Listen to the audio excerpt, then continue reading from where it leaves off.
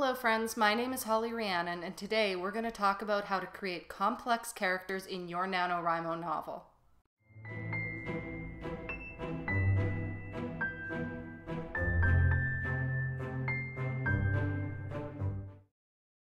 Hello to my new subscribers, welcome. To my pre-existing ones, welcome back. It's really lovely to have you all here. Really, I appreciate it so much. Today, I'm going to chat with you about one of my favorite parts of novel creation, and that is character concepts. So let's just jump right in. When most people think about a good story, their minds first jump to plot. And plot is important, but at the same time, a good story is one that's made up of original and well-developed characters. So, there are different categories of characters, which I'm sure you've heard of, like protagonists, antagonists, etc. But I think it's important to first identify flat versus developed characters.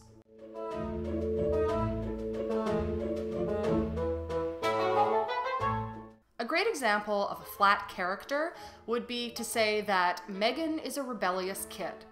She skates by on mediocre grades and skips class regularly. She's 17, but she's had a fake ID since she was 14. Megan is well on her way to becoming a dropout. A better developed character would be something more along the lines of Megan is a rebellious kid.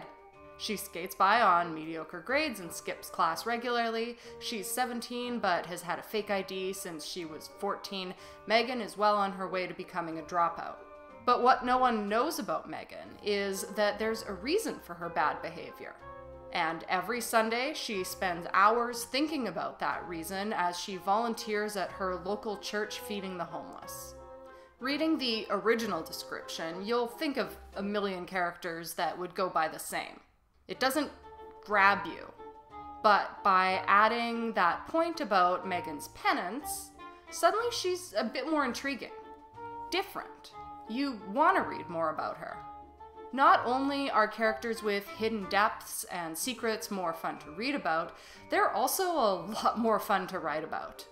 In November, I'm sure that you'll be writing about a wide variety of people in your novel, but I can pretty safely say that most of them will fall into three categories, which we're going to touch on next. And those are protagonist, supporting characters, and my favorite, the antagonist.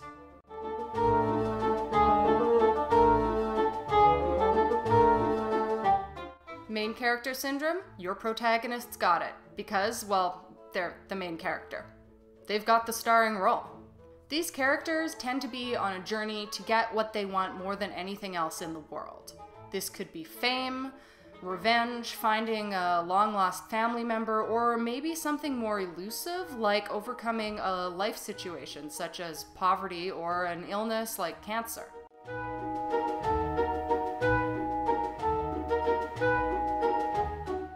Supporting characters are characters in a novel that play a role in the life of your protagonist, though they're not always supportive.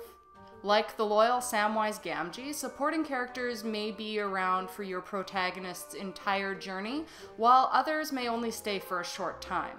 The supporting character's relation to your protagonist can be wide-ranging. They can be a friend, a relative, a love interest, anything. Like adding layers to Megan's story, as I did earlier, supporting characters have their own hopes and dreams, and so add layers to your protagonist's journey.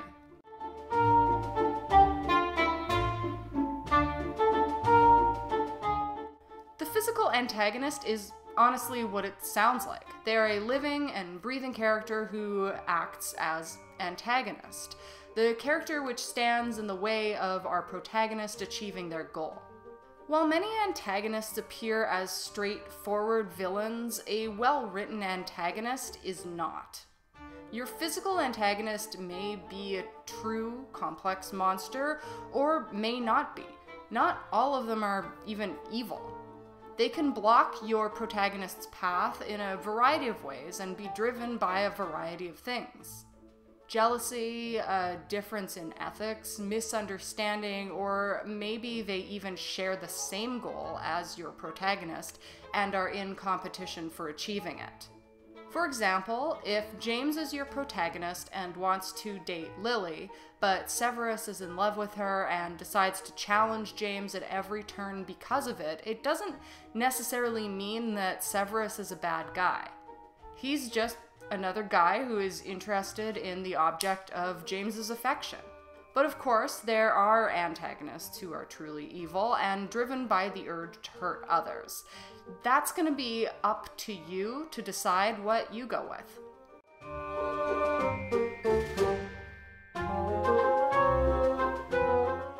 So here's your bonus category. It's kind of a fourth, but not really. When we think of an antagonist, we tend to think of the physical antagonist, but there are abstract antagonists as well. Not all protagonists have a physical enemy who they can vanquish with a sword. Some protagonists battle illness or grief, or the powers of a corrupt government. These antagonists are abstract because they do not take a physical form. For example, a physical antagonist would be a racist or intolerant character, while its abstract antagonist equivalent would be racism and intolerance in a community or in general. A physical antagonist would be the protagonist's evil boss, while the abstract version of this same antagonist would be a general corporation or company.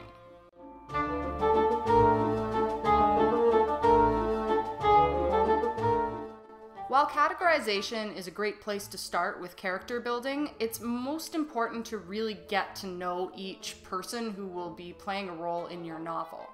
I and many others have found that a questionnaire is a great way to do this. Whether you're building your characters on established archetypes, I'm going to link that video around here, or starting from a more ambiguous place, every character can benefit from a little Q&A. As I mentioned in last week's video, I am an official municipal liaison for NaNoWriMo in Montreal this year, so you'll find that I am merging a lot of their references with my knowledge and education as I put out these videos, so I'm going to recommend a particular Q&A that NaNoWriMo has released. It covers in 4 sections your characters as a whole. The questions are specific to your supporting characters, your physical antagonist, and to any potential abstract antagonists, as well as your protagonist, of course. I'll be leaving a link to these questions in the description down below, but to give you an idea of what some of them are like, if you were on MySpace back in the day, you'll probably find these familiar. There's something along the lines of name, age, height, eye color, physical appearance, defining gestures or movements, speaking style, pet peeves, fondest memory, special skills and abilities, insecurities, temperament, and so on. While some questions may be more basic, others will certainly get you thinking. And don't go skipping any of the segments. Simple and complex questions are going to be valuable for your character development. And honestly, you'll want to record both, as you never know what you're going to lose track of or get inspired by when you're in the thick of writing your novel. And last but not least, where exercises are concerned, I'm also going to link a playlist down below that is my Sims for Authors series, where I create my characters as well as their surroundings in the game of The Sims. So if you have access to that, I highly recommend trying it out as a tool for inspiration and just something to do with your hands and visually while you're meditating on your character creation.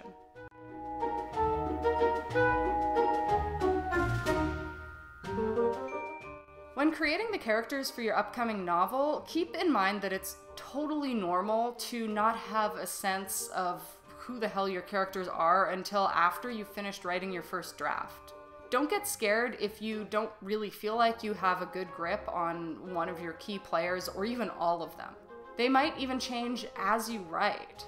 Character building, teardown, and evolution is all part of the process. With that, thank you so much for stopping by. If you've been here a while, thank you for sticking around. If you're new, thank you for joining us. As always, please remember to like, subscribe, hit the bell button so you actually get notified when I post a new video. And I hope that you are having a day that is just as wonderful as you are. Bye.